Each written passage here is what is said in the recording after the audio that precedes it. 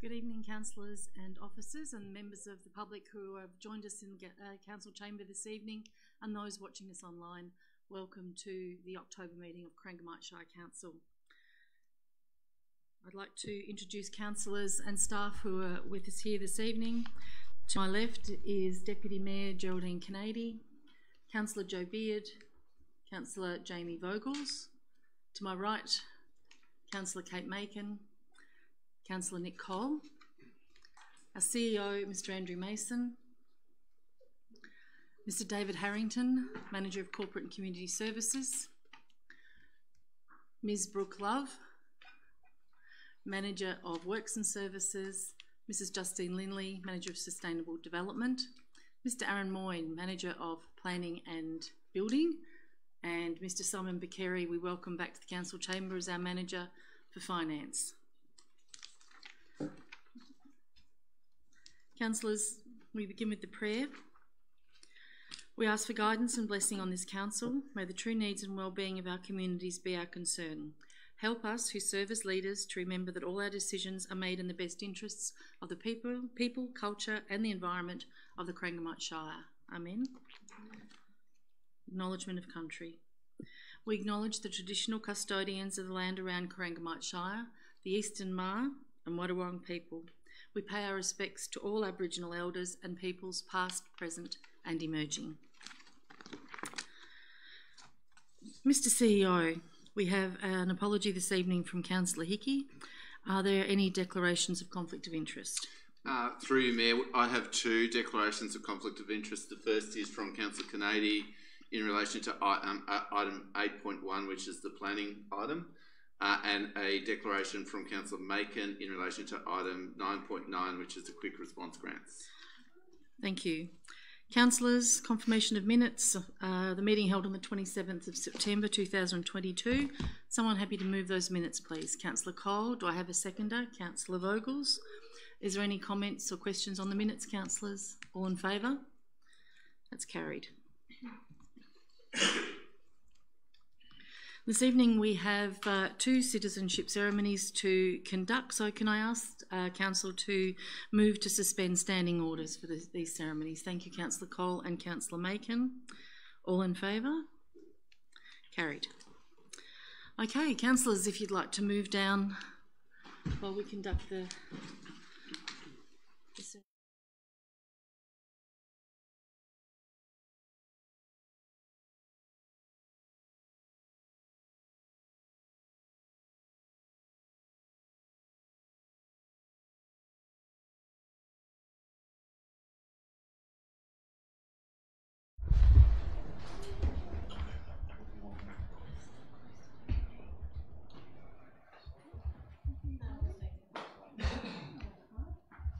So this evening we're conducting, as I said, two citizenship ceremonies. So I ask Emery to come forward, please, and Chloe to come forward too, please. I'd just like to stand in front here and you can have a look at see your families. They want to take part in this as well. This is very exciting.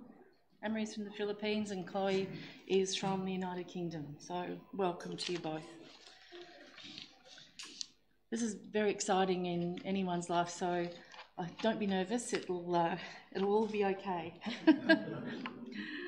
The citizenship ceremony is being conducted as prescribed in the Australian Citizenship Act 2007 and the Australian Citizenship Regulations 2016 under the authority of the Minister for Immigration, Citizenship, Migrant Services and Multicultural Affairs. As Mayor, I've been authorised as a person who may receive the pledge as a citizen of the Commonwealth of Australia. Making the pledge is the final step in you becoming an Australian citizen, and I have a couple of messages to read. The first one is from the Honourable Andrew Giles MP, the Minister for Immigration, Citizenship and Multicultural Affairs. Thank you for deciding to become an Australian citizen. Today you join a nation that is one of the most successful multicultural societies, with around half of all Australians either born overseas or with at least one parent born overseas. In Australia, everyone can be proud of who they are, and everyone should be respected, valued, and feel a sense of belonging. We're privileged to share this beautiful country with the world's oldest continuing culture. This is a fundamental part of who we are. For For more than 60,000 years, First Nations peoples have cared for country. Appreciating and understanding this truth is a vital part of what it means to be an Australian. Australians are united by a shared commitment to democracy and the rule of law and to freedom of speech, religion and association. Our diversity is our strength and we prosper by embracing this. We believe in a society in which everyone is equal, regardless of their gender, faith, sexual orientation, age, ability, race, national or ethnic origin. Ours is the land of the fair go, in which respect and compassion underpin our care for each other and our willingness to reach out to those around us in times of need. By becoming an Australian citizen, you make a commitment to these values and to contribute to our ever-evolving Australian story. On behalf of the Australian Government, heartfelt congratulations on becoming an Australian citizen. Andrew Giles. Now I need to read Schedule 1 of the Australian Citizenship Regulations. Australian citizenship represents full and formal membership of a community of the Commonwealth of Australia, and Australian citizenship is a common bond involving reciprocal rights and obligations, uniting all Australians while respecting their diversity. Persons on whom Australian citizenship is conferred enjoy these rights and undertake to accept these obligations. A, by pledging loyalty to Australia and its people. B, by sharing their democratic beliefs. C, by respecting their rights and liberties. And D, by upholding and obeying the laws of Australia. That's all the preamble, you're glad to know. So we'll go in alphabetical order. Anne-Marie, you're ready if you'd like to repeat after me. From this time forward under God, I pledge my loyalty to Australia and its people, I pledge my loyalty to Australia and its people, whose democratic beliefs I share, whose democratic beliefs I share, whose rights and liberties I respect, whose rights and liberties I respect, and whose laws I will uphold and obey. and whose laws I will uphold and obey. Congratulations.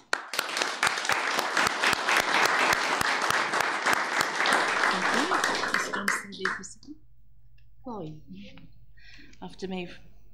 From this time forward under God, From this time forward under God, I pledge my loyalty to Australia and its people, I pledge my loyalty to Australia and its people, whose democratic beliefs I share, whose democratic beliefs I share, whose rights and liberties I respect, whose rights and liberties I respect, and whose laws I will uphold and obey. and whose laws I will uphold and obey. Congratulations.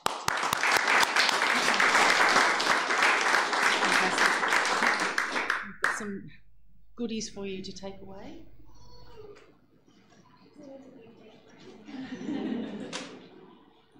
This is Chloe's. Good bag. Certificate. Oh, yes, you have to enroll to vote now.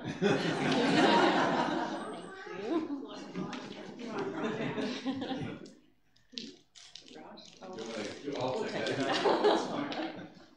Thank you.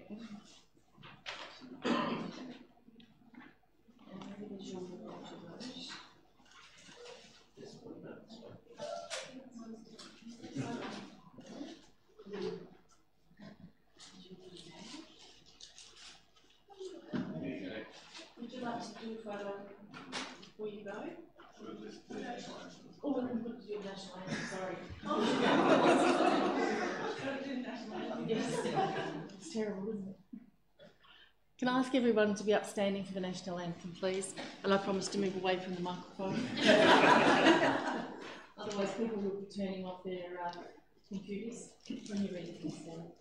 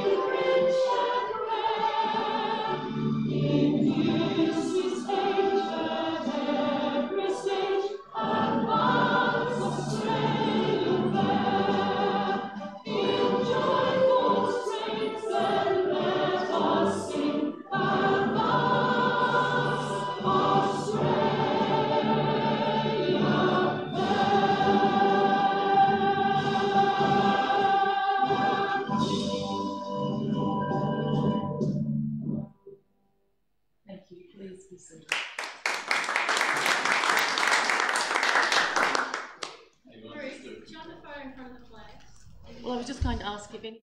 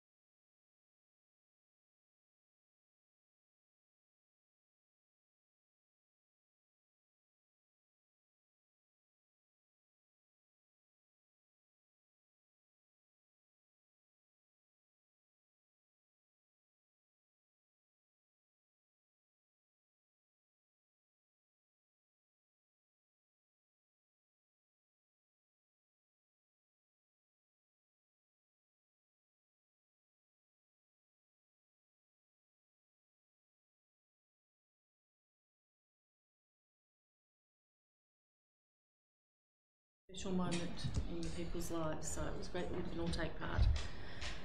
To resume the meeting, can I have a councillor move a motion to resume standing orders, please? Thank you, Councillor Vogels and Councillor Canady. All in favour? Carried. Mr CEO, deputations and presentations, please. We have two. Through you, Mayor, we have two. Both are in relation to the planning item 8.1. And so, did you want to, Councillor Canady? Oh, sorry, Councillor Canady has a conflict of interest. Thank you, Councillor Canady.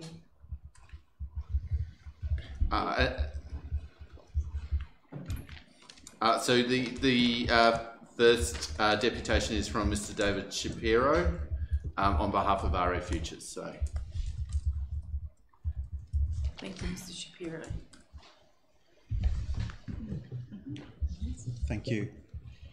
I'll try to be brief. I refer to our submission to Council regarding this matter. In that submission, we tried to make it clear that in the event Council wanted to issue a permit regarding this matter, we felt that we had no issue with that on the basis that there was formal acknowledgement that a wind farm would be in the vicinity, and we suggested that that could be achieved via a Section 173 agreement, but Council may well determine that there's another solution to that land use conflict.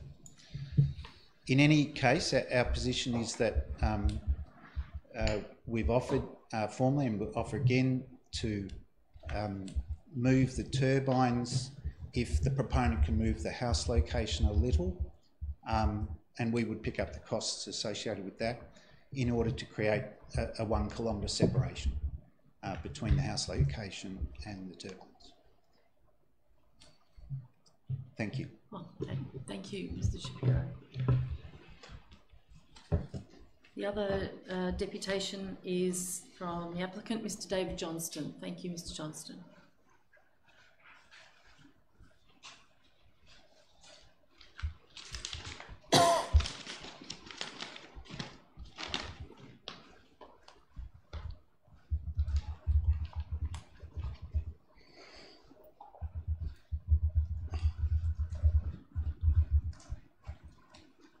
Thank you for, is that right? Can you hear me?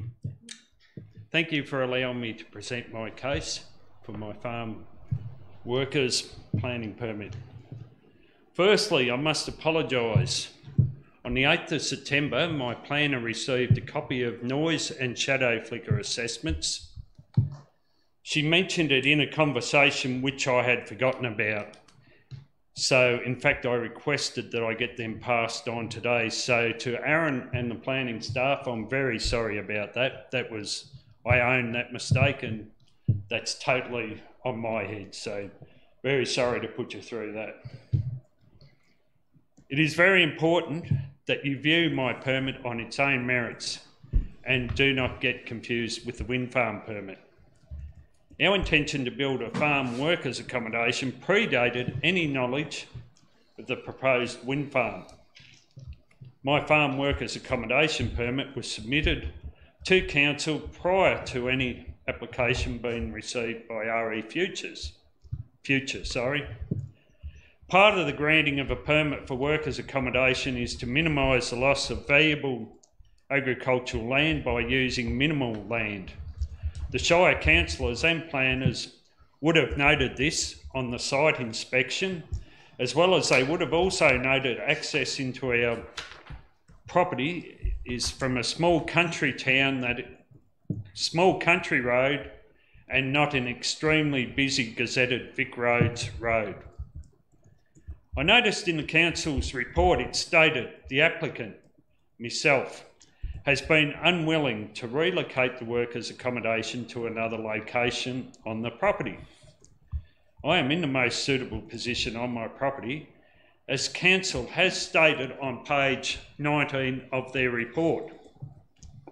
The farm workers' accommodation is to encourage the retention of employees and population to support rural communities. The site was chosen back in 28th of March 2017 as per City Power reference number 306-185-084, as I paid for a power pit to be left on this site for when I felt in the future I need to employ labour, so I could take a step back as I got near retirement age. This site has a bore and was actually the site of the old original dwelling. Make no mistake, this was well and truly in place before there was any mention of a wind farm facility.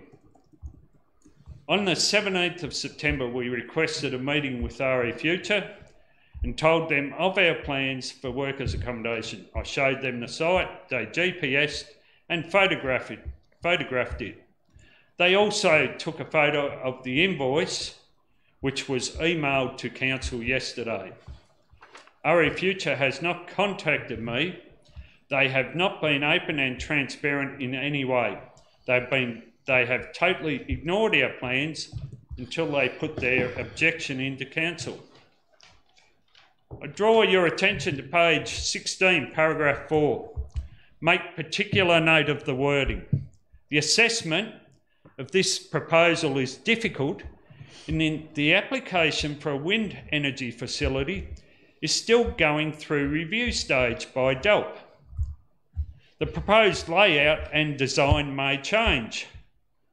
What right has anyone got not to give me a permit when I have paid a professional to submit it to council with everything required? What really concerns me is the last wording. The wind farm may change its design. Why not grant my permit, as it is not a problem that they may change their design? With us building our farm workers' accommodation, we're not stopping the proposed Mumblin wind farm. They can move turbines, so they do not affect neighbouring property. I'd ask council not to adopt the recommendation of the planner, but to do the right thing and vote on conscience. I do not know of any person in this room or any ratepayer in the Corangamite Shire who would like their land, their asset controlled by neighbouring farms.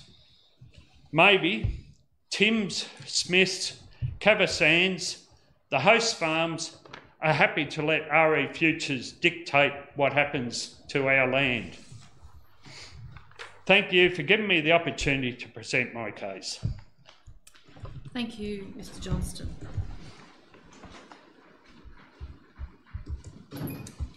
We're about to deal with that matter, Mr CEO. We're not doing minutes? We've done minutes. Okay, sorry. Okay. Apologies.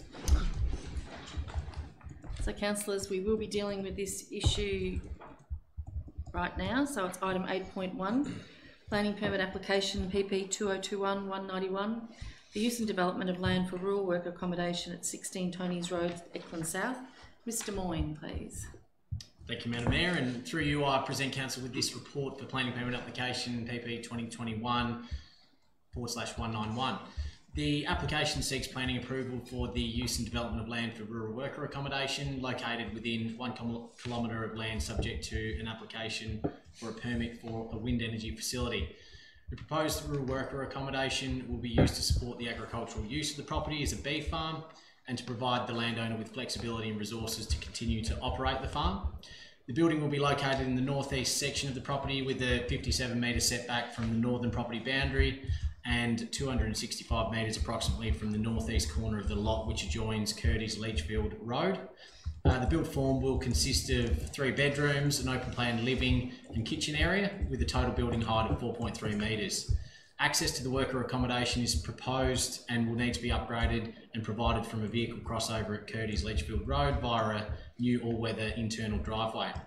A planning application has been submitted to the Minister for Planning on adjoining land for the proposed Mumblin Wind Farm. The proposed wind farm as it currently stands will result in wind turbines located approximately 605 metres northwest and 790 metres east of the proposed worker accommodation. The proposed wind farm is still at an early planning application stage and has yet been publicly notified or put through a planning assessment process. Public notice of the application has been given and councillors received 1 objection from the wind farm proponent, RE Future. Issues raised in the objection relate to land use conflict and amenity impact through to the future occupants through noise and shadow flicker. Relevant to the planning assessment of this application is Amendment VC 212, approved by the Minister for Planning on 13th of October 2021, which introduced new permit requirements for accommodation uses, including rural worker accommodation located within 1 kilometre of the nearest tidal boundary of land subject to an application or a permit or an operational wind farm. The changes made by this amendment seek to minimise potential amenity impact and land use conflict between accommodation uses and wind farms, including those proposed. In principle, the provision of rural worker accommodation to support productive agricultural and farming activity within the Shire is supported. However, planning assessment of this application has been complicated by the relatively new planning controls for accommodation against a proposed wind farm at its early stage of planning assessment, which is yet to have been notified and may be subject to further change. This creates a conflict and competing interests in planning decision making. Having regard to planning policy and controls which protect and promote renewable energy infrastructure and minimise potential amenity impacts and land use conflicts in the vicinity of both proposed and approved wind farms, the application for rural worker accommodation can't be supported. The siting of the accommodation in close proximity to wind turbines associated with the proposed Mumblin Wind Farm is likely to lead to land use conflict and amenity impacts to residents, an outcome which is discouraged by the Victorian planning provisions. The recommendations provided before you. Thank you, Mr Moyne, and I agree it's certainly been a very complex application to deal with, and yourself and Ms Osborne have done an amazing job. Councillors, there is a recommendation there from planning staff. Would someone like to move the recommendation or an alternate recommendation? Councillor Macon. Madam Mayor, through you, I'd like to propose an alternative motion, please. Thank you. So my motion is that the council, having caused notice of planning application of PP 2021/919 191, to be given under Section 52 of the Planning Environment Act 1987, and having considered all the matters required under Section 60 of the Planning Environment Act 1987, decides to issue a notice of decision to grant a permit under the provisions of the Corangamite planning scheme in respect of the land known and described as Lot 2, LP 144014, 16 Togneys Road, Eckland South, for the use and development of land of rural worker accommodation, subject to the 8 conditions which are listed and which councillors have been previously circulated to earlier. So, thank you. Thank you, Councillor Macon. Do I have a seconder for that motion, please? Councillor Beard, thank you. Councillor Macon, would you like to speak to your motion, please? Yes, please, if I may. Thank you, and through you, Madam Mayor. I found this application was a very difficult decision, as we are continually being told to assess the application on the here and now and not what may happen in the future. So here and now we are struggling for key worker accommodation, and this application helps to relieve this situation. Also, the assessment of this proposal is difficult in that the application for the wind energy facility is still going through an initial review by DWELP, and it has not been notified, and the proposed design, layout and outcome may still change. Agriculture is the primary driver in the local and regional economy, and there is low availability and high demand for key worker accommodation to support the continued operation and growth of agriculture in the Shire. The planning policy framework seeks to strengthen and support rural economies and grow and diversify in the Great South Coast region. Agriculture is a key source of economic prosperity and contributing to the nation's food and fibre production. A key issue is the availability and affordable housing for workers in the Shire, which can create difficulties for businesses to attract employers, operate and grow. And I know personally that farmers who haven't had a holiday for 3 years because they can't find the workers to work their farm because they don't have the accommodation. And also, when advertising for jobs, a large percentage of applicants want to know, is housing included in the package? And if it isn't, they won't be applying, which in turn reduces the pool of applications. I feel we'll be visiting this issue in a lot more in the future, and as I am sure we will continue to be an issue for a lot more councils across the state. But they are future issues, and we are dealing with the here and now. We need workers in the agriculture industry, and we need them now, and we need to do what is possible to get these people into industry to make sure this industry continues to thrive and prosper. Thank you. Thank you, Councillor Macon. Councillor Beard, do you want to speak to the motion? Thank you, Madam Mayor, and through you, as you acknowledged, I'd also like to acknowledge that it would have been tough work by our planning officer, Melanie Oborn, and planning manager, Aaron Moyne. I appreciate the amount of effort and time you guys put into the assessments that you have to carry out and the reports that we receive and obviously are provided with to help us inform our decisions. But I am going to second and agree with what Councillor Macon has put forward tonight. And I always remember saying our number one rule when I've spoken to many people is that we have to take into account is what's in front of us. And speculation, which we often hear a lot of, particularly when we're dealing with on-site planning inspections, is that we can't deal with the speculation. We actually have to deal with what's in front of us. So the one word that always keeps sticking out to me is the proposed wind farm, and I just can't get past that it is proposed, and again, speculation that there could very well be a permit approved for that by the planning minister, but there may also not be. So looking at the planning application that's before us now, it has been a difficult decision, and it hasn't been tested yet. I think we are going to be the first council to have to deal with such an application, considering there's been changes made to the state planning scheme, and as only not recently as October last year. So I know that we're going to be watched, and this could be a bit of a test case, but someone had to do it, and it'll be interesting to see where it goes to from here. But when you've got the state government on one hand saying that they're acknowledging and changing the farming zone requirements to protect the amenities of farming, particularly with existing buildings against renewable energy projects, that they've actually stipulated in the farming zone how they want to protect agriculture, and the amenities. So they're saying that on one hand, and then the other hand, they're saying, hang on a minute, if there's actually a proposal put in for an application for a wind energy facility, then you actually have to take that into account in anything you do. So I feel like we're in a rock and a hard space, and it's the guidelines are really tough to know how to navigate through this particular application. But when we look at everything around our municipal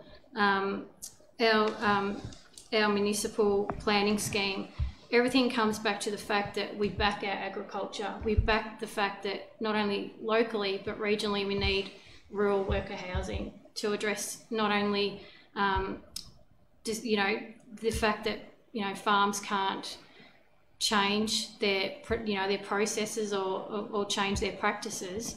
We also need to help keep that economy ticking over. And it is something that we've really been struggling with. We're hearing about it all the time, that as Councillor Macon said, we can't attract workers. And times have changed. People don't just want to live in a shack on a farm. They actually expect something decent. And this house, this proposed house or worker accommodation is really decent. It's actually very tasteful. If I had a young family, I'd be keen to come and live in it. So I can see why the applicants have chose such a design to help, I guess, look at diversifying what they can actually do on their farm, which is their right. So I think, as I said, when you look at our municipal planning scheme, which is our rule book, we back agriculture. It's our #1 industry, not only here in Corangamite, but across the region. So it's just never been more important to reiterate that, that this is such a significant application that we have to look at. Excuse me. In saying that, I'd also like to say that being a primary economic driver locally and regionally, we need to remind ourselves that the low availability coupled with the high demand for key worker housing is a significant issue, as I stated before. We have a chance right here now to, I guess, put our hand up and say, well, we are concerned about that and we're wanting to address that, and this is maybe one small step. But again, it's that speculation of a proposed wind farm that's going to hover above it. So again, I support the alternate recommendation that Councillor Macon has put forward, but as I said, very difficult decision. Thank you. Thank you, Councillor Beard. Councillors, further comments? Councillor Vocals. Thank you, through you, Madam Mayor. First up, I'd like to just say that I also agree with Councillor Macon and Councillor Beard, and they've explained their thoughts very well. This actually ticks every of our Shire's key worker housing strategies, and would normally just pretty much go through the system. So there's no overlays on the farm at the moment, or there wasn't, but there will be at some later stage. And if they move the wind towers, there'll still be overlays put across our farms, and these guys' farms from, I think it's a kilometre around the wind tower, and then also from a kilometre from the boundary of the farm that the wind tower's on, going across the neighbouring farm. There's a fair overreach going on with renewables. But on a farm, and from experience and stuff, the first question you'll get asked if you're trying to get a worker is, where's the accommodation? And if there's no accommodation, there's no second question. There's no interview. There's, where's the accommodation? No accommodation, or I'm not even coming for an interview. So it's extremely important if you want to have workers on. And I believe that the applicants, they would start this process well before there was any mumblings of a wind farm on the horizon. So it sort of brings me along with these other guys. Just checking out what else I've scribbled down here, and I did also read through all the information. It's pretty disappointing because a house on a farm is not a house on a farm; it's part of the farm. It's not. You haven't got a farm and then you've got a dairy and a house and some fence and stuff. The whole kit and caboodle comes together to make a farm, and it's how's it working, everything. It's a unit, it's put together, it's symbiotic, it's not separable.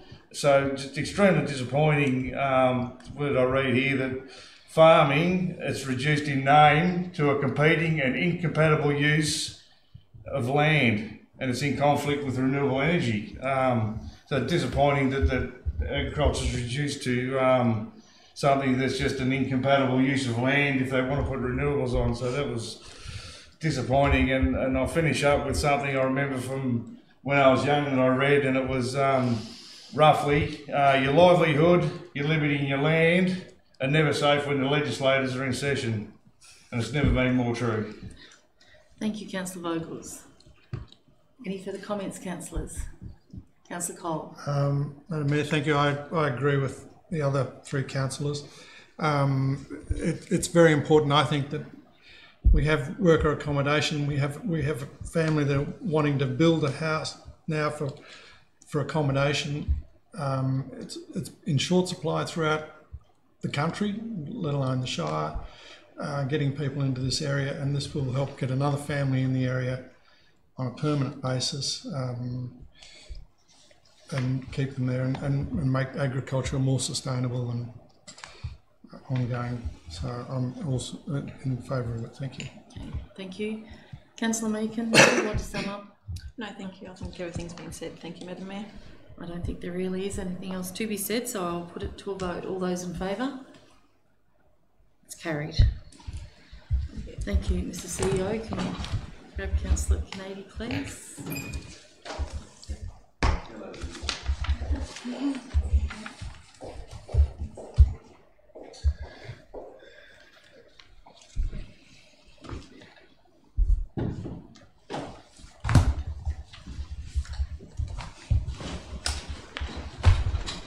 Item 9.1 is the annual report 2021-2022. And quite unusually, I get to introduce this item. I'm delighted to present the 2021-2022 annual report to Council. For a large part of the past year, Council operated under continuing COVID conditions. Indeed, our first case in Corangamite was reported in late September 2021. We've certainly come a long way since then. However, I'm proud that the organisation delivered 85% of the annual action plan initiatives, which was a fantastic effort considering the conditions. Highlights for the year were many, but to name some important ones was the fact that Corangamite Shire had one of the highest vaccination rates in Victoria. $7 million was spent on the local road network. The Timboon Town Centre activation project was finalised. Stage 1 of the Cobden Streetscape was completed, with Stage 2 budgeted for this year. Construction of the rail trail continued, and a commitment of $5.6 million was made by the federal government for the Port Campbell Streetscape project. Timboon Township and the Lakes and Craters Tourism Campaign received state awards. $2 million was received for the unlocking housing projects at Simpson and Timboon. New lights were completed at the Skipton Recreation Reserve. And 3,380 tonnes of waste was diverted from landfill. Council adopted a number of policies and plans, including, importantly, a Gender Equity Action Plan. A community flagpole was installed at the Civic Centre, and the first flag was flown on Ida Hobbit Day in May. For the first time in a number of years, our population decline slowed and in fact has risen slightly. With highlights always comes challenges as well. And apart from the obvious impact of COVID on our physical and mental health, as well as enduring lockdowns and restrictions, it created challenges that we didn't anticipate.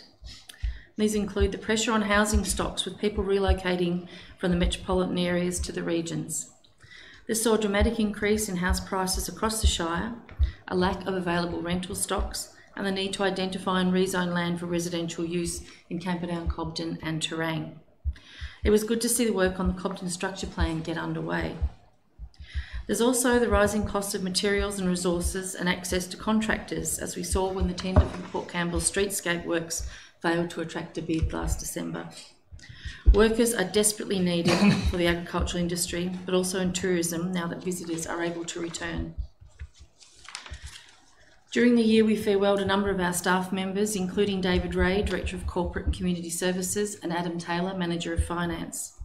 We also prepared to farewell the Corangamite Regional Library Corporation on the 30th of June after a long collaboration with our neighbouring councils.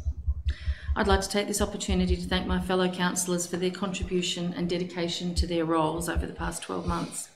We have a cohesive team in place with diverse views that are always considered with the greatest respect. At Corangamite, we're very fortunate to have a fantastic staff who often go above and beyond to serve our communities, and I thank them wholeheartedly. I'm grateful to CEO Andrew Mason for providing outstanding leadership of this team and for providing wise advice to the councillors. Congratulations to everyone on achieving so much in a difficult year. Thank you, councillors. We have a recommendation. Someone like to move the recommendation that council consider the annual report? Thank you, Councillor Kennedy. Anybody else? Councillor Cole, thank you. I had a feeling that was going to happen. I put my hand up too. Councillor Kennedy, would you like to speak to the motion? Thank you, Madam Mayor, and through you. Thanks for that very comprehensive report. I'm actually really proud of the rate of completed actions that we achieved in an environment that was challenged by COVID fallout, and then the new challenges that emerged post the lockdowns in the form of staffing shortages and recruitment, contractor availability, supplies and rising costs. They really did make achieving our goals much more challenging and harder than they would otherwise be. And of course, that did lead to some deferrals of actions that we had in mind for the year ended 22 rather, and some resourcing and some actions were unfunded. So I feel like that we did well. We invested well in our roadworks at $7 million. We adopted our 10-year roadside management plan and kept a strong focus on improving the condition of our local roads, even though rising costs made that challenging, and we weren't able to do quite as many kilometres as we would have liked, but we did really well there. We completed or commenced projects that will encourage our population and encourage growth and investment in Corangamite.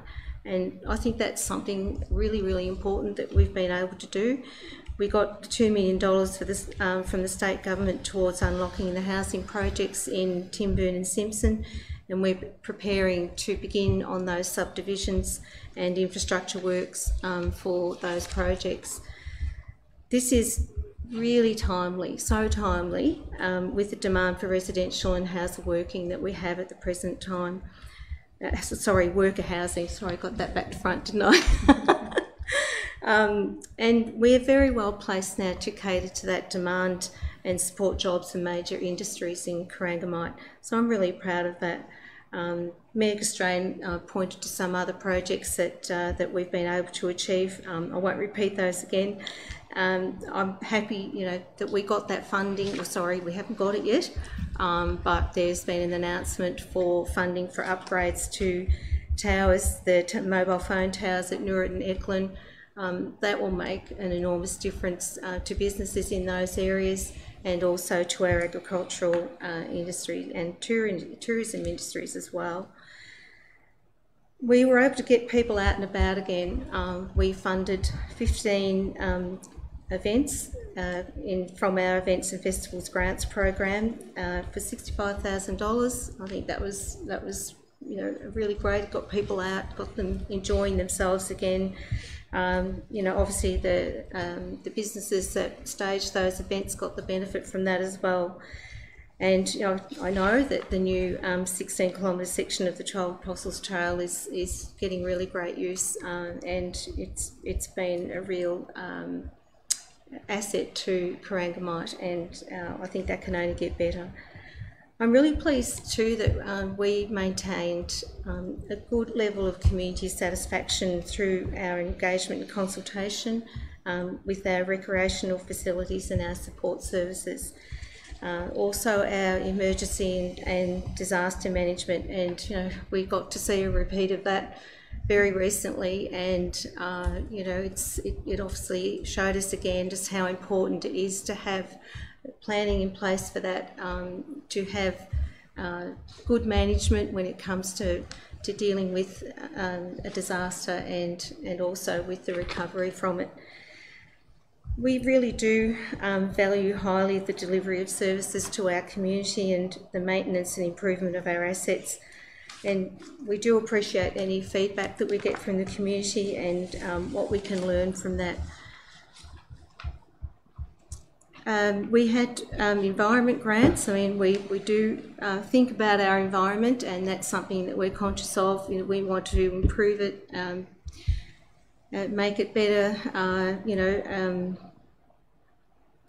create interest in it, and make sure that we're taking that in the right direction. So, we had great success with our environment grants, which were oversubscribed by $23,000 plus. So, that was an incredible response, and also shows how people do value that grant program. Well, we didn't get everything done that we planned for the 2021-22 year, but I observed real dedication and determination within the organisation to reach the benchmarks that we'd set. And the teams delivering the community services, tried so hard to maintain those services in the face of severe staffing shortages and recruitment challenges, and were genuinely concerned for the recipients of those services.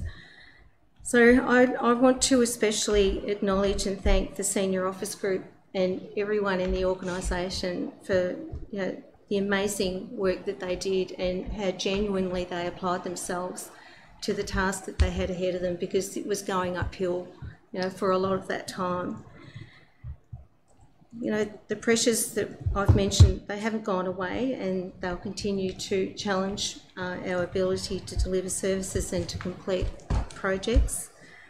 And further pressures are coming to bear in the planning arena, with multiple renewable energy projects prospecting in the Shire, with potential for over-concentration and adverse impacts. So, we've got a bit to deal with in front of us. But I have to say, for the 2021-22 year, I'm really pleased with what has been achieved, and that our budget has been managed to a surplus of $6.887 million. In addition to that, I do want to acknowledge the leadership of our Mayor, Ruth Gaustrain, and our CEO, Andrew Mason.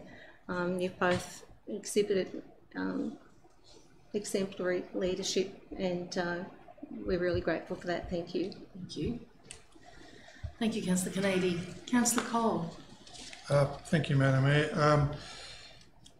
I endorse Councillor Kennedy's remarks completely. I acknowledge, or state that I think a lot of the things we've done this year have been, some of them, there's no really big whiz-bang whoopie-doo things, but a lot of small things, which a lot of communities just want small things done, and that makes life in the country a lot better, a lot more livable, and just getting on with business. And we've delivered quite a few of those little things, lights and etc. around the Shire. One of them is that I congratulate Tim Boone on their Silver Award in their top tourism town. It's just a sign of a great little community doing great things and being positive and looking towards the future. And they've been rewarded, unfortunately, with silver. They should have got gold. Perhaps the committee that selected them wasn't anyway. The other thing that I think it maybe falls slightly outside the annual report, but the Corangamite, I think the Corangamite staff, officers and staff members have done a fabulous job up at Skipton with the floods. They were up there, they've done a lot of work sandbagging, looking after the community. The early warning system that's been put in place up there with the flood warnings really was a saviour. It gave them a bit more time to get ready and know what was coming, so it took a bit of the guesswork out of their system, gave them that surety, and they knew how to prepare for it, and probably saved quite a bit of time, money, effort and heartache. And the staff were up there, there were high visibility jackets around everywhere, fixing things virtually the day after.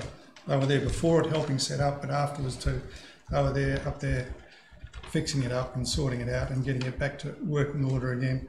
There's still a lot of work to do. I was sorry I couldn't be there on the Saturday when we had the circuit clean-up. I had another engagement that happens. But the staff have done a wonderful job, and the officers concerned as well. So I congratulate all the workers, the Shire people. Thanks, Councillor Cole. And there'll be a report, as we know, coming shortly on the floods. Is there further comments on the annual report? Councillor Beard. Through you, Madam Mayor, and I know you're waiting for me to say what I'm about to say, because I think as long as you've known me, I say it every time. And for those of you that don't know, this is my favourite document that we pull together year after year. So as a council, we obviously set the council plan when we start our journey together, but it's the organisation as a whole that actually execute that plan. This is our report card to a degree. This is a way that as an organisation we actually get to show the community what we've done, what we've achieved, but more importantly, it's the organisation as a whole that's achieved that. And I think our staff particularly don't get the recognition, particularly in the community. People don't often get to see what our staff actually always do. Whereas here it is in black and white. I actually always make sure I get a hard copy, or I produce a hard copy, because I actually love flicking through it. I have in the past years been said to have fed it to my kids in terms of making sure they have a look at it. But if there is ever a document to reflect the work that gets done by your local government municipality, then this is the one. We have a great reputation in local government across the state. We're only down in Melbourne a couple of weeks ago with our fellow councils at the state conference, and Corangamite really does have a great reputation that really has withstood the test of time. Those things don't just happen. And as a councillor, I'm really proud to be able to say that I'm from Corangamite. And this is why, because you look at the amount of work that we do, and even the politicians say they're happy to give us money because we actually get the work done, we deliver. And I'd like to think that our communities appreciate that. Obviously, our community satisfaction survey had been acknowledged before, but that stuff really does mean a lot to us. But there's projects in this annual report that haven't just happened overnight. There's been years of advocacy, not only by this council, but previous councils, even potentially before my time. And, you know, Mayor Gastrone will attest to that things don't happen quickly, unfortunately. That's probably one of the most frustrating parts. So I can imagine how our communities feel. But if ever you wanted to just have a catch up on what's been happening, this is certainly the document to do that. I too want to thank the CEO and his leadership with the organisation. But to Mayor, to you, Ruth, thank you for your leadership. You are so dedicated in what you've done year after year, and I think that needs acknowledging, because a lot of what you said in your report you've been part of right from the start. So thank you for what you do. Thank you. Thank you, Councillor Beard, and I shouldn't let that moment go past without congratulating you on your 10-year councillor award at the MAV conference, even if it was a year and a bit late due to COVID. So Thank you. Yes, that was a great event. Is there further comments on the annual report, councillors? No. Oh. Councillor Vogels. Just quickly, I don't have to single anyone out, because from top to bottom, there's a lot of stuff being achieved, as everyone's attested to, and from top to bottom, and it doesn't just happen easy. There's a lot of times when it's extremely hard for the staff and you guys as directors and all the way down, but it's the grit and determination to just keep pushing, to head down, bum up, and make sure it's achieved, because I know you've all got the community well-being at heart, and I know a lot of times there's just too much to do, but you get it done, and we're all grateful for that, so thank you. Thank you, Councillor Vogels. If there's nothing further, councillors, put that to a vote. All in favour? Carried. Item 9.2 is the finance report for September 2022. Mr. Bicarri, please. Thank you. Through you, Madam Mayor. This report is to note Council's current financial position at 30th of September and to approve the changes to the 22-23 review budget that have resulted from a quarterly review of the operations by Council staff. Council, as a breakdown of those budget changes is on page 116. You'll note there the majority of the capital changes is the allocation of government's LRCI funding, and the majority of the operating changes is due to an additional allocation from the Victorian Grants Commission of around $439,000. So, councillors, the net effect of those budget changes is favourable, just under $461,000, which is good news. So, councillors, the recommendation is on page 107. Thank you, Mr. Bicheri. I think we might be looking at a different document because our page numbers are a little bit different. Oh, sorry. No, that's quite all right. 149. So, yes, page 149. Thank you. So, councillors, there's a recommendation that we receive the financial report and approve the adjustments to the forecast budget. Someone like to move that recommendation, please. Thank you, Councillor Kennedy. Seconded, Councillor Beard. Oh, yeah. Thank you. Thank you, Councillor Kennedy. Thank you, Madam Mayor, and through you. And thank you, Mr. Bookery, for that report too. I have no problem with this recommendation that we receive the finance report and approve the adjustments. I know that you've got your eye on the ball, and we know clearly where the variations are occurring and why. The cash variance, as you say, is favourable to the budget at present, and our forecast cash position remains strong. So that's all good news. But I do want to remind everyone, and I know Councillor Beard often does this, is that all our funds are allocated and there's no spare money. So we've got every dollar allocated to a project or a service. You know, we do have plenty of carry forward projects to be completed. We've already spoken of that. And there's new ones in the queue, and we are mindful of rising costs. But the thing is, at the present time, we remain on track for our annual target position of a minimum of $5 billion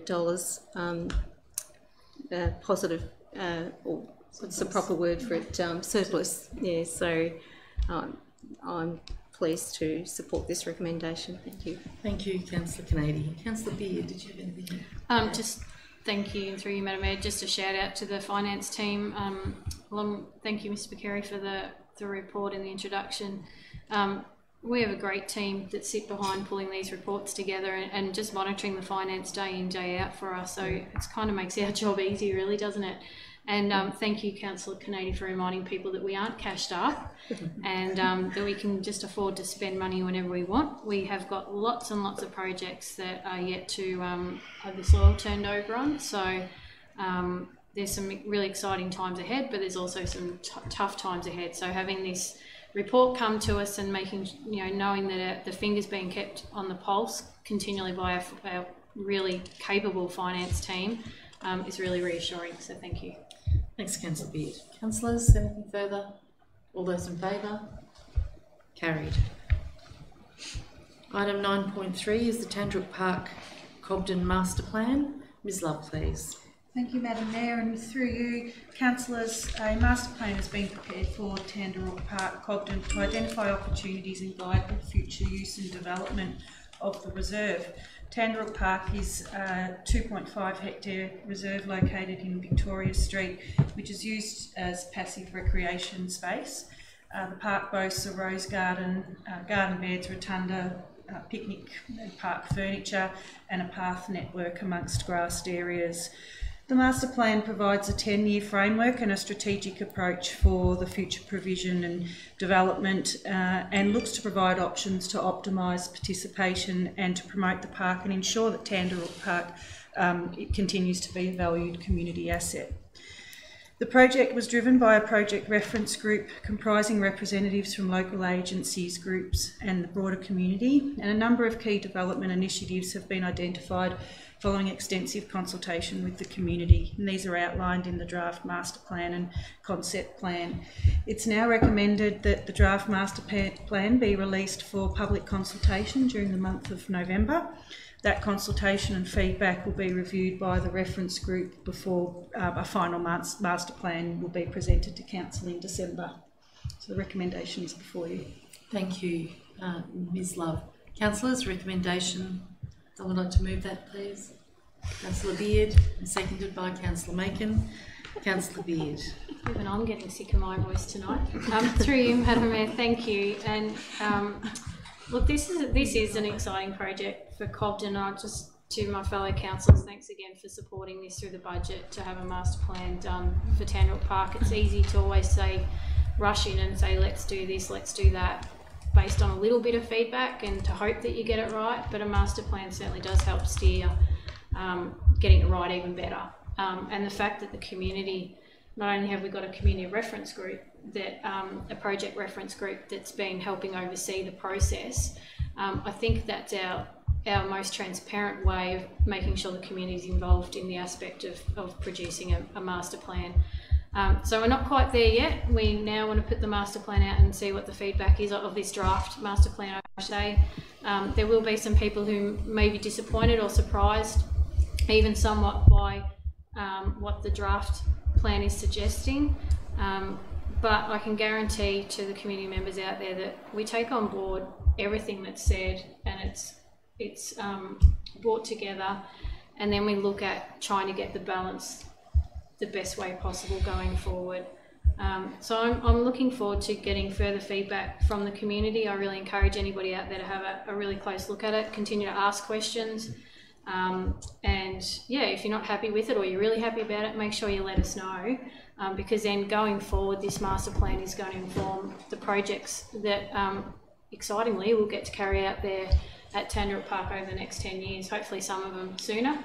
And that's where my role comes to play, where I get to budget time and help advocate for work to be done at that park. So thank you again, councillors, for helping support to get to this stage, and look forward to hearing what the community have to say.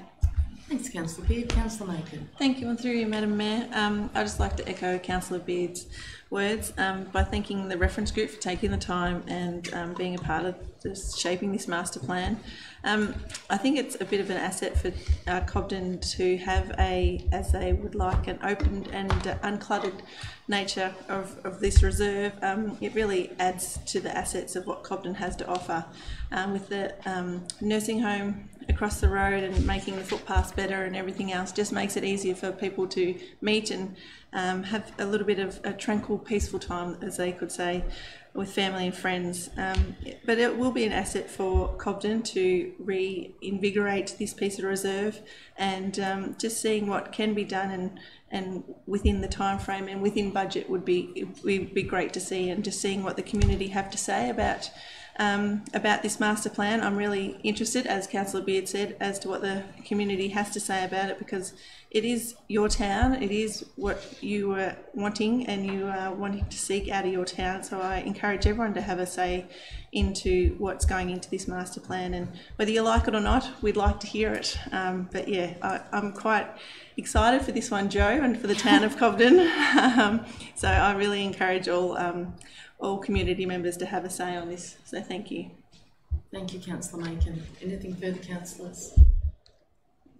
Ms Love, I'm assuming the plan is out for consultation for 4 weeks, or? Yes, yeah, minimum of 4 weeks. Minimum of 4 weeks. Yeah.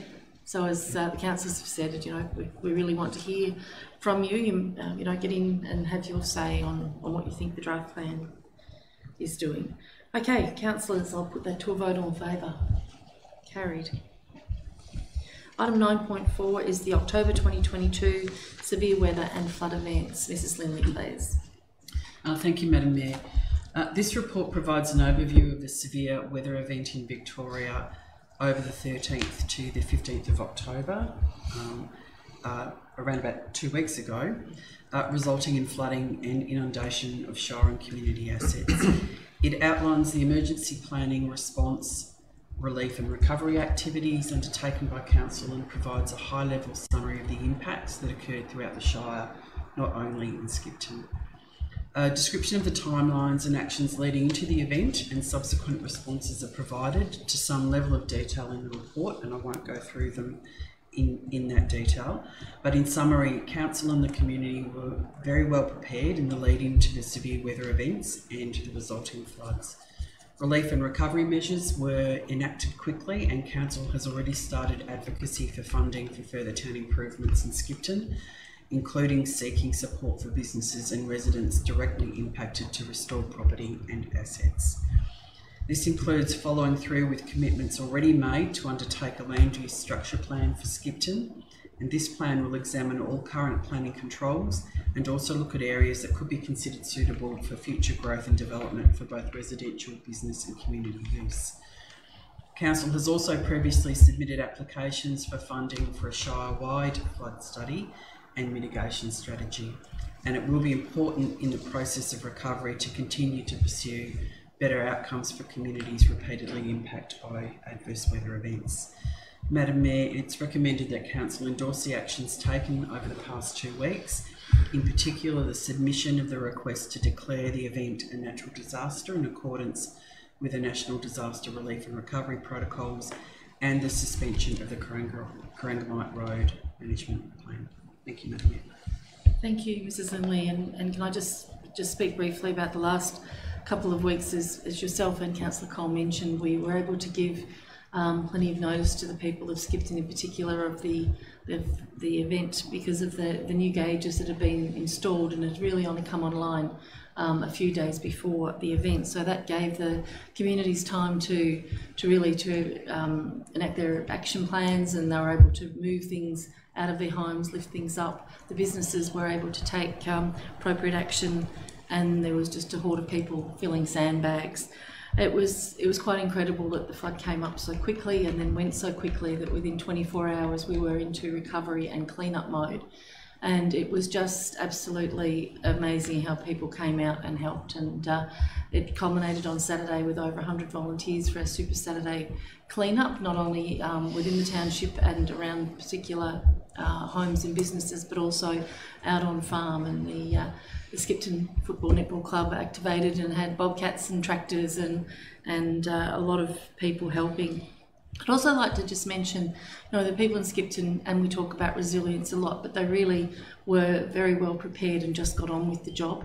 And there are people, whether there's 8 homes flooded or 800 homes flooded, it's still a family home. And so they certainly have been affected. But what I found was heartwarming was the kids. And I've never, kids are out there filling sandbags, kids are out there sweeping the streets. There were, Paddy G and Caden and Tamer and a couple of others who were helping us do planting on Saturday up at the Stewart Park, where the primary school children had done a lot of planting prior to the flood and been washed out. But here were primary kids back there planting again. It was just amazing, and I can't say enough about the efforts of the CFA, SES, Victoria Police, but our staff, Belinda Lyle, Natalia and Angelo, and the number of council staff that helped out at the Relief Centre and the Recovery Centre. We were a well-oiled machine, I think, including our works team. Just all the agencies working together to get the best possible result that we could for Skipton. And I take this opportunity to thank councillors for making the time to come up to visit, to talk to people, to help out at Working Bees. Councillor Cole, you gave up many days to come up as well, and I'm certainly very appreciative of the support, and I know people of Skipton and staff were too. So let's just keep our fingers crossed that Lenina doesn't have any more surprises for us. Councillors, there is a recommendation on page 214. Someone like to move that, please? Councillor Cole, do I have a seconder? Councillor Macon, thank you. Councillor Cole. Thank you, Madam Mayor. As we've already mentioned a couple of times, that Skipton got a bit of a beating. It's on track to recovery, but as you mentioned, the new gauges that were put in, they said, I remember talking to one of the guys up there, and they said they could actually watch the peak of water coming over the gauges, which gave them an indication of where it was and how it was tracking and when it was going to arrive. And it took all the guesswork out of, actually, they said before, in other years, they'd have to drive up there, have a look, drive back, report, and sticking a stick in the ground to see where the water was. This gave them some actual real-time data, and they knew what was coming, and they knew how to prepare for it, which made a big difference. And So all I can say is the gauges work wonderfully. If we can get them further down the Emu, give other communities a bit of a chance, because it travels at different rates down the Emu. I know there were some warnings given to some other farmers further down that this was happening, and they were appreciative. We do get a fair bit of information overload now, and people switch off a bit and don't take them as seriously as they possibly could. Well,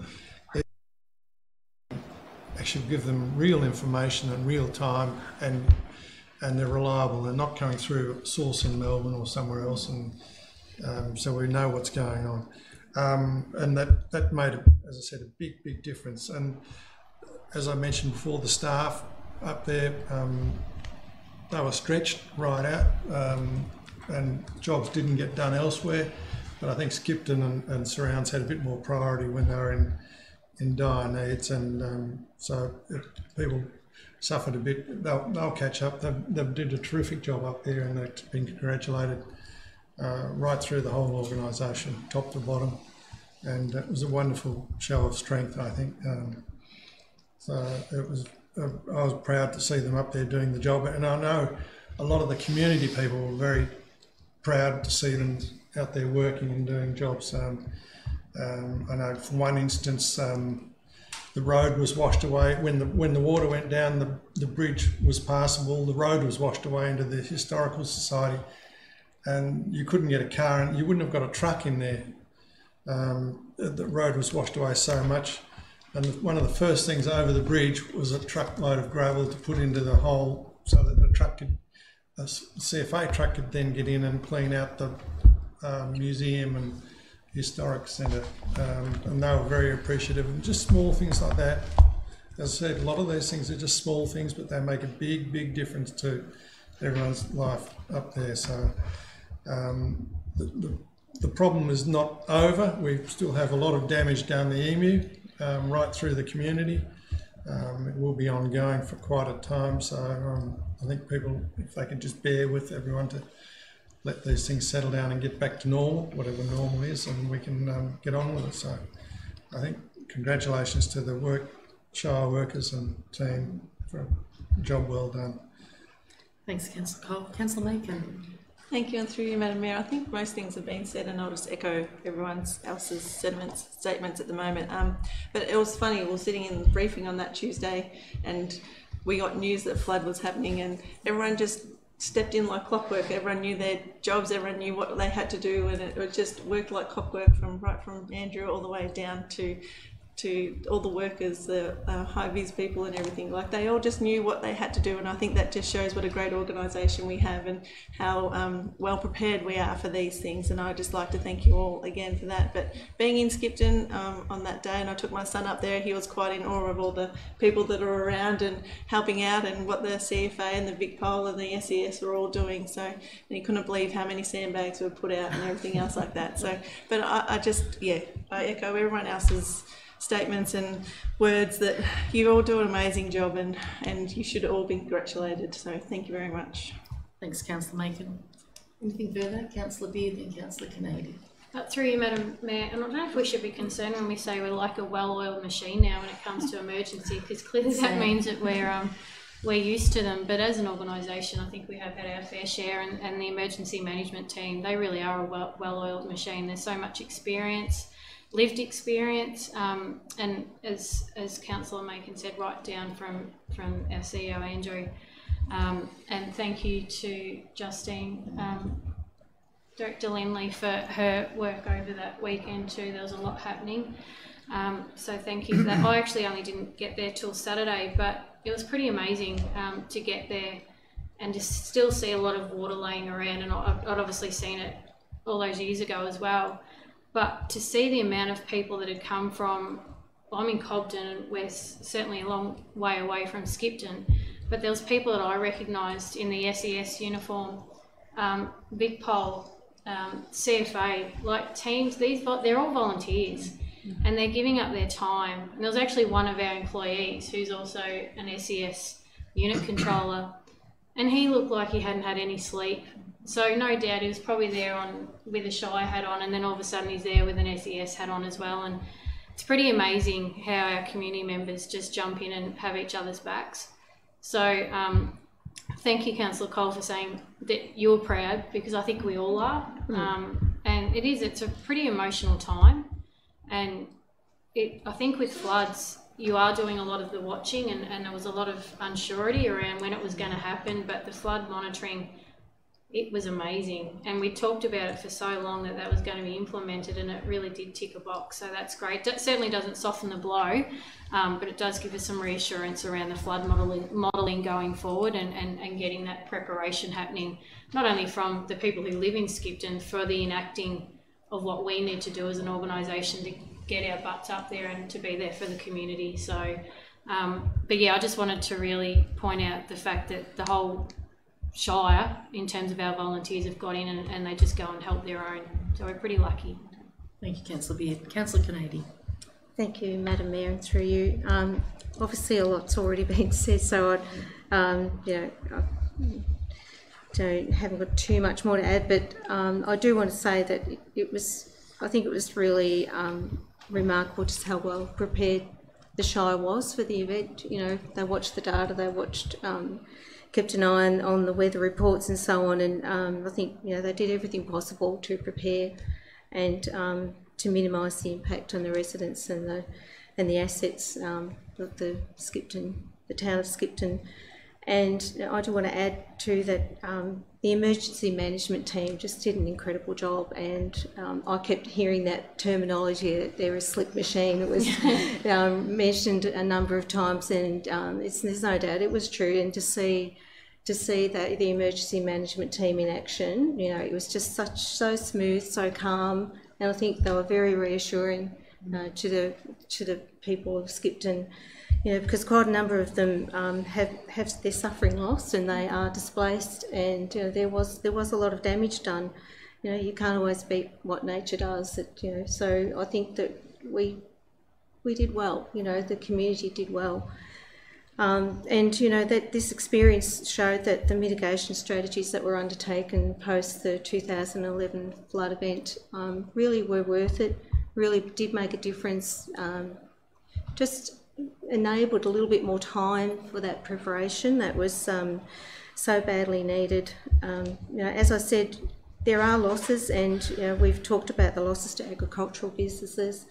They're further out of town and sometimes they can be overlooked, but those losses can be hard to assess on farms, but they're inevitably very costly, because they involve fencing and livestock and crops. That's a lot of money, a lot of loss to those business owners. So I really do hope that we are successful in our application for funding for our Shire-wide flood study and the mitigation strategy. It's sorely needed. We've had several flooding events now, and it's obvious that we need that study, to support our community and be ready as best we can, because it'll happen again. So I do believe that our CEO made absolutely the correct decision to suspend our road management plan, because our council resources have been diverted because of this event, and we've got such severe damage to our roads. It's going to take a very long time to repair those. And so this recommendation I support wholly. So thank you, Madam Mayor. Thank you, Councillor Kennedy. Councillors, is there anything further? No, I'll put that to a vote. All in favour? Carried. Item 9.5 is the slurry sealing contract 2022-2023. Ms Love. Thank you, Madam Mayor. And through you, councillors, this report seeks to award the contract for our slurry sealing of local roads for the financial year. Slurry sealing is a low-cost alternative to sprayed sealing and thin layer asphalting, and which provides some correction to minor road shape loss, and as a result improves the rideability for vehicles. This will be the third year that we've implemented this treatment. It's considered that road segments we've treated since 2020 have improved the rideability. This will be able to be assessed and validated by our condition assessments, which we're doing next year. It's proposed that the treatment be undertaken on surfaces where there's been minor rutting and shape loss, but which don't require pavement strengthening or rehabilitation. So council has undertaken a competitive tender process to recruit a suitably qualified experienced contractor, and we received 3 tenders. All tenders were compliant. They were submitted from experienced contractors and contractors who were pre-qualified for road surfacing works under Vic Roads or Department of Transport, and local content was also evident. There was a variance of 8% between the lowest and the highest tender prices. The lowest tender price was submitted from Downer EDI, which was also 16% less than our benchmark estimate. Based on the tender price from Downer, the cost to complete the slurry sealing contract for the year is $265,050, which is $15,050 over our budget. Can I please note to council an error in the report on page 229, which states Colas Solutions is providing this contract price. That was an unfortunate cut and paste from a previous report, and this should read Downer EDI. It's recommended that the contract be awarded in full to complete the proposed works for 2022-23, and the recommendation is before you. Thank you, Ms Love. Councillors' recommendation, Councillor Vogels. Do I have a seconder? Councillor Kennedy, Councillor Vogels. Sorry, Councillor. Thank you, through you, Madam Mayor. Yeah, we accept the officer's recommendation. I think this has proven to be a worthy program, extending the life of roads through micro surfacing. It improves the rideability where minor corrections of the road surface are required. It's not remotely surprising in the current environment that the cost has increased and it's gone over budget, but I think it's we can take this. We've got a buffer built in that we can take money out of to pay for this sort of stuff. And this is not just something we do because in this instance I think it is the most cost-effective approach, and it'll be paid back in the long run. But thank you, Madam Mayor. Thank you, Councillor Vogels. Councillor Kennedy. Thank you, Madam Mayor. Yes, so there is an increase in the cost that was factored in for this of $15,000. So that's the reality of the current market, isn't it? You know, it's hard to swallow, but you know, it's essential that we keep our roads in good condition, and not just for public safety, but also for economic reasons. You know, with our supply chain and industry and business. So you know, we don't want to allow our network to fall too far behind schedule either. So I certainly support this recommendation. I just noticed in the report it said that the lowest tender for this work increased 7% since last year. So, you know, it's quite a rise, and I'm just grateful for the wisdom of the finance team in factoring in that buffer into our capital works program, because we're going to need it. Thank you, Madam Mayor. Thank you, Councillor Kennedy. Anything further, councillors? All in favour? Carried. Item 9.6 is the Cobden Aerodrome Community Asset Committee 2022-23. Thank you, Ms Love. Thank you, Madam Mayor, and through you, councillors, this report seeks to endorse the nomination for the Community Asset Committee for the Cobden Aerodrome for 2022-23. The Aerodrome Community Asset Committee held its AGM early in October, and at the meeting the committee accepted nominations from and elected unopposed Peter Rowan as chairperson, Duncan Morris as vice chair, and Bill Wood-Mason and Warren Ponting as airport reporting officers, and also reappointed a number of committee members. The committee membership will enable the continued active management and operation of this community asset. The recommendation is before you. Thank you, Ms Love. Councillors, is recommendation? Councillor Macon, do I have a seconder? Councillor Beard. Councillor Macon. Thank you, and through you, Madam Mayor. Firstly, I'd just like to thank the retiring members, Anthony Bodie and Don McKinnon for all their hard work on the committee. You've certainly done a great job, and we really do appreciate all the efforts and works that you do put into this committee. I would like to thank all the committee members that are going back on again, especially to Peter Rowan, who has put his hand up to be chairperson, which is really great, and to Duncan for being vice chair and giving Peter a little bit of helping hand in that role while he learns the ropes of what's happening. Also make note that there is still a couple of vacancies for community reps on this committee, so if anyone in the community would like to be a part of this committee, I would suggest you get in touch with council and let us know, because the more people we have on this committee, the better, and the community really need to get involved with this because it is a community asset for them as well. It is great for the town of Cobden, but also I do make note that there is a little bit of money in the 22-2023 budget for an AB data system fee collection, which will be interesting to see how that goes, because it'll be nice to get that data on how many aircrafts are actually landing at the airport, and how many people are coming and using the infrastructure, but also to help pay for the recurring costs that we have at the aerodrome and the infrastructure to keep the aerodrome in the condition that it is at the moment, and even upgraded a few bits and pieces here and there. So I'll be looking to see how that AB data system goes, and I'll look forward to working with the committee in the coming year. So thank you. Thank you, Councillor Macon. Councillor Beard. Oh yes, through you, Madam Mayor, and thank you, Councillor Macon, for your words.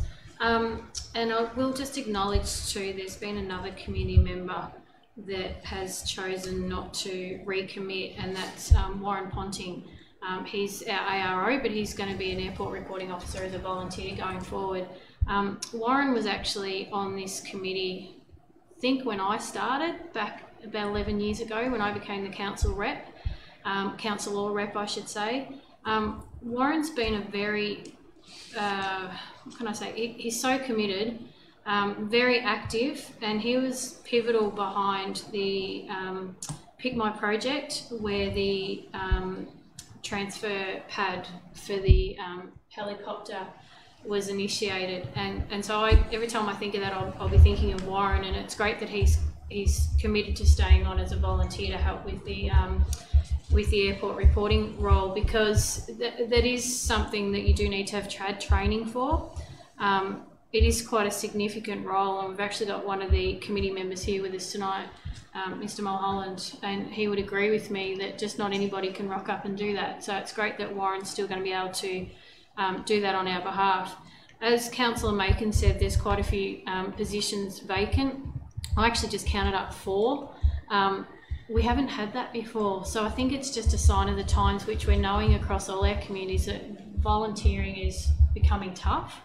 But this is such a significant asset to not only the Cobden community, but we're learning more and more the amount of use that the airstrip's getting, and particularly for the transfer pad for the HEMS 4 coming in, and it really is a significant asset that we really want community members to be part of in helping steer the direction and the future of that asset.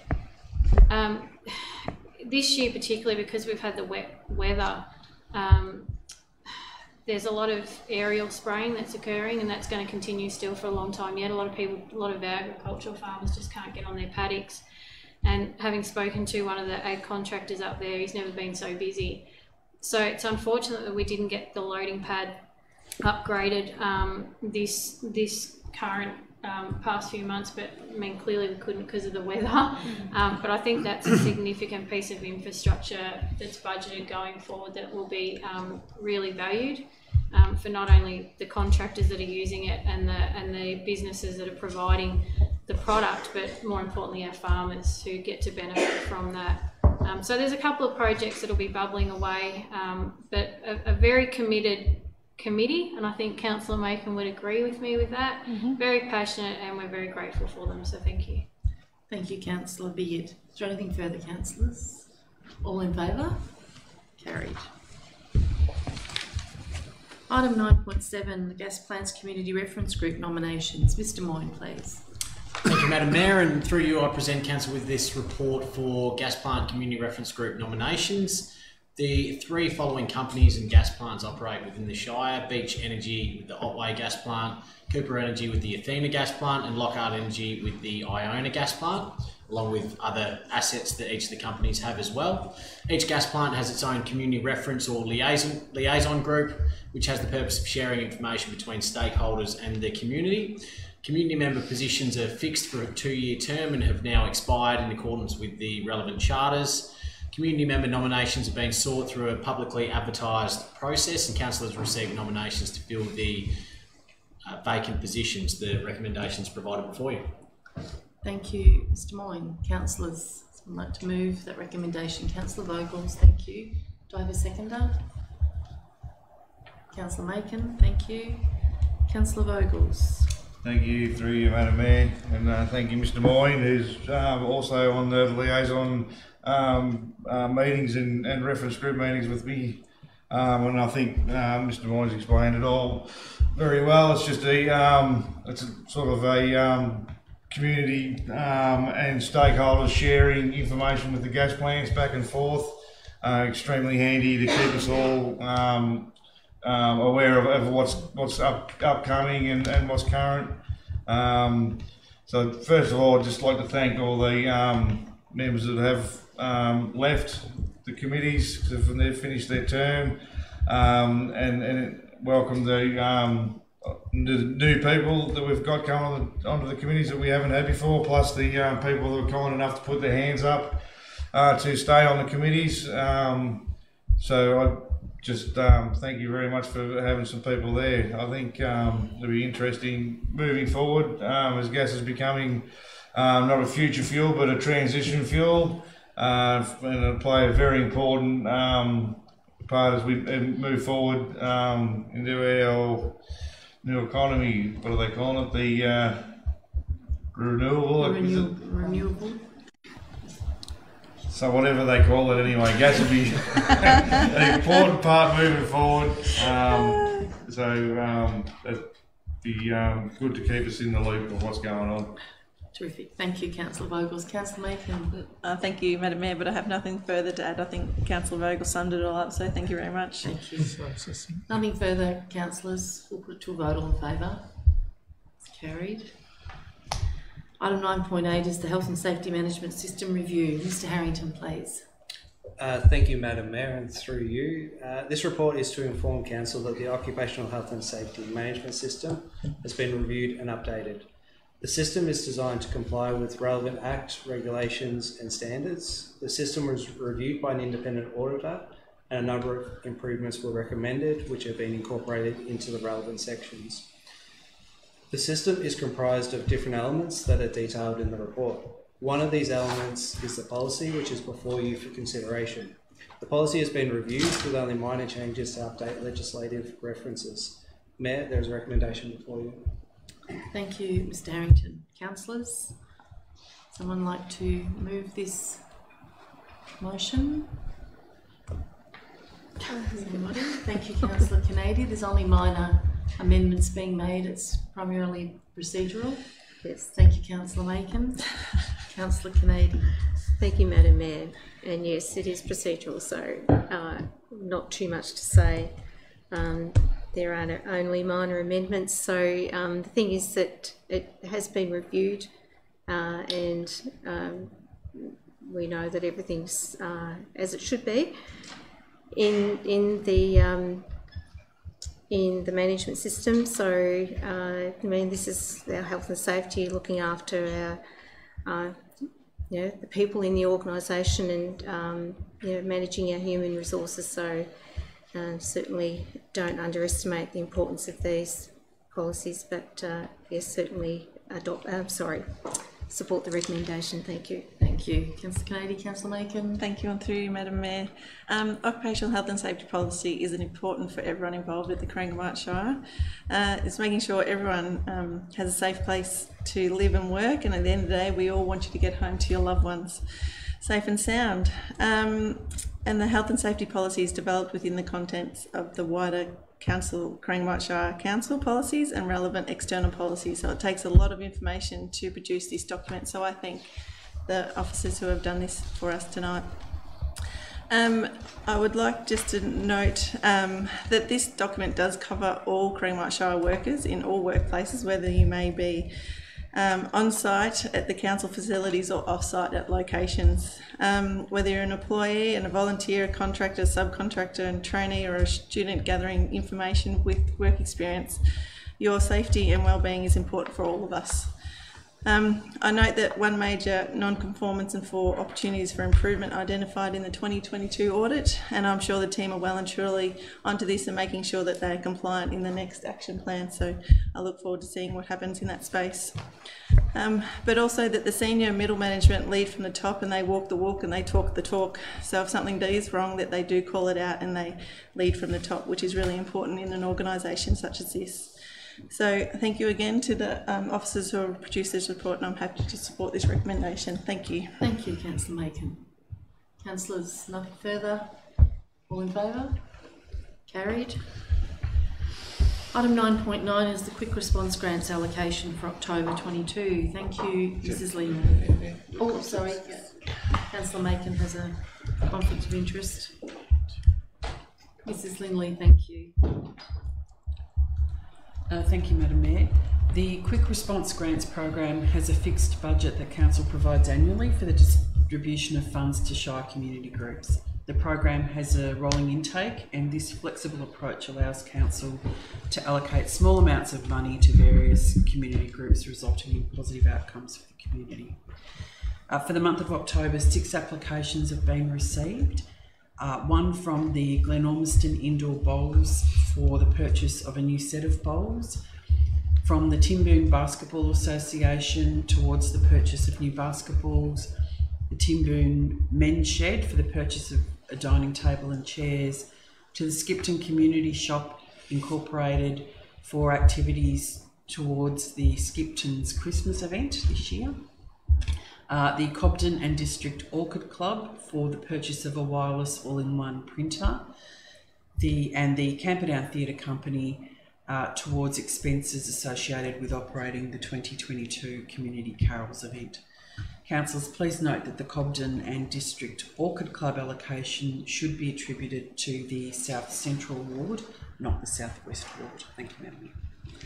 Thank you, Mrs. Lindley. Councillors, someone like to move this recommendation? Councillor Beard, thank you. Do I have a seconder? Councillor Canady, Councillor Beard. Through you, Madam Mayor, and thank you, Councillor Cole, for letting us have a go this week, this month. No.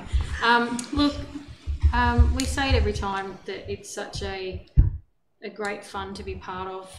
It's just small contributions that we make, that we get to make, that can make such a huge difference to our community groups. And there's such a diversity when you look at the applications as to what they're actually wanting and needing the money for, whether it be a community event, infrastructure, there's, you know, IT equipment, even bowls. Like, all this comes down to making the livability of these community groups that little bit better. So we do enjoy when it gets to this part of the meeting each month. So yeah, I just obviously, yeah, happy to move this motion. Thank you. Thank you, Councillor Beard. Councillor Canady. Thank you, Madam Mayor.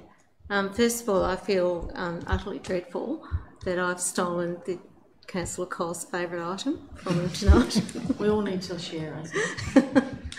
But no, not too much more to say. It's clearly something that the community appreciates highly, because we always have lots of applications, and we really enjoy being able to support our community in this way, and to contribute to, as Councillor Beard said, the livability of the Shire. So yeah, I love this recommendation. I'll always support it, I think. Yeah. I don't think anyone's ever voted against it, to be honest. Anything further, councillors? Any more comments? To a vote, all in favour? Carried. Thanks, Mr. Mason. Can you...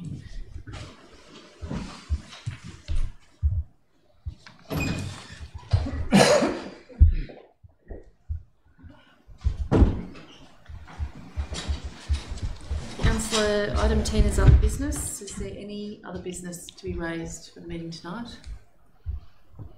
No. Item 11 is open forum.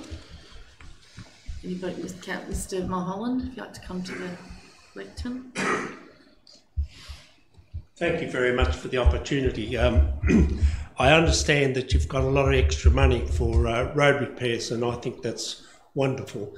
And I would just like to ask that perhaps you reappraise how you might spend it. And why I say that is because when you talk to all the meteorologists and scientists, they're telling us that, as we know, this autumn and spring have been very wet and very damaging to the roads, and that next year could well be a carbon copy of this year, and that's what. And it's never the wrong move to reappraise how you do things. And I'd just like to ask you to think about it, because we could be facing a worse year next year.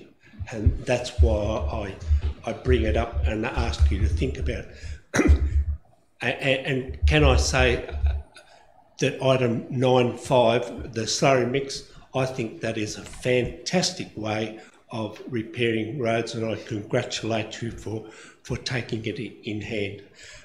As wind farms were mentioned tonight, I was wondering if I can give you something to think about.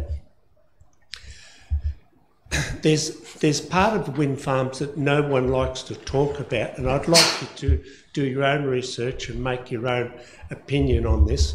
That when the wind farm is going around, it causes a sonic vibration, and that sonic vibration, apart from the changing the atmospheric pressure of the air, it's what destroys the whole wind tower itself. It cracks the tower, it cracks the blades, and that's why there's hundreds of thousands of blades all around the world that can't be used again because they've got cracks in them.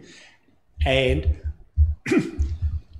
one suggestion is, because we have a lot of wet areas, they could be put under the road for stabilisation, because all around the world nobody can come up with any way of using them, and they're buried, and that's pretty useless to do that. And that is why, with this sonic vibration, the easiest way to explain it, it's a bit like a dog whistle. A dog whistle upsets a few people, but not the majority, and that's why some people can live near them and other people can't. And they're the sort of things, as councillors, I put to you to have a bit of a think about and research it, because nobody wants to talk about it, because it is one of the worst features of wind farms. Thank you very much for your time. Thank you, Mr Mulholland. Mr CEO, was there any questions or statements submitted online? No, Madam Mayor, nothing. Okay. With that, I will thank those members of the public who've been watching us online, and I'll close the meeting. Thank you.